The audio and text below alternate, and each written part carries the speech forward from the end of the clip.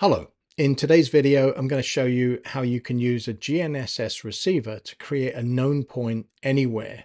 You can then use that to create your own NTRIP server that is super accurate and does not rely on having internet access on site. Whether you're mapping for a drone or conducting precise surveys, this method ensures top-notch accuracy and reliability. So let's get started.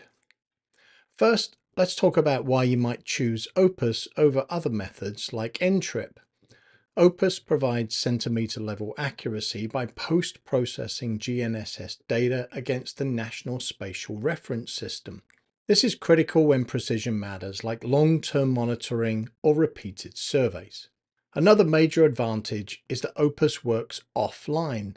Unlike NTRIP, which depends on a stable internet connection, OPUS processes raw GNSS data independently. This makes it perfect for remote areas where internet access is unreliable or unavailable. Once you have the coordinates of your known point, you can place your GNSS receiver there on future visits, enter the information, and locally transmit RTK corrections without needing an internet connection or a nearby NTRIP server. Consistency is another big win. OPUS ties your coordinates to a stable reference frame, ensuring repeatability over time. NTRIP, on the other hand, can vary depending on the network conditions or reference station that you end up selecting. Now that you know why OPUS is a game changer, let's walk through how to use it with an Emlid RS3. Step 1. Set up your base station. Connect to your base station and start the Emlid Flow app and configure the logging settings. Since Emlid has a preset specifically for OPUS, I'm going to use that for optimal results.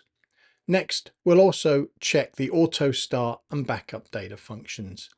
These features ensure that you're ready to go without worrying about manual errors such as forgetting to start logging.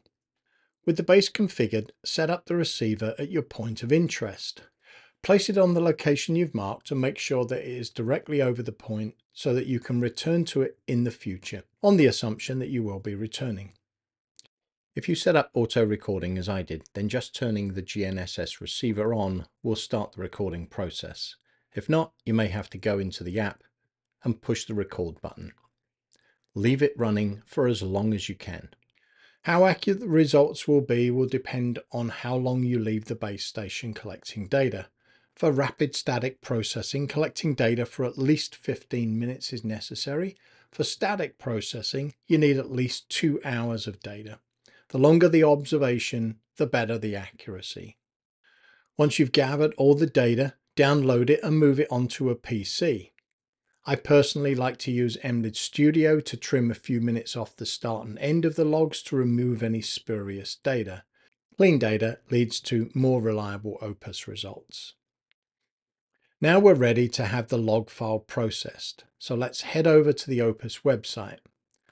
Open up the observation file, which for us is the file with the extension that ends with an O. Select the receiver type, input the pole height, and choose the appropriate processing method. OPUS will take care of the rest. In about 15 minutes to a few hours, you'll receive an email with the solution. Review it carefully.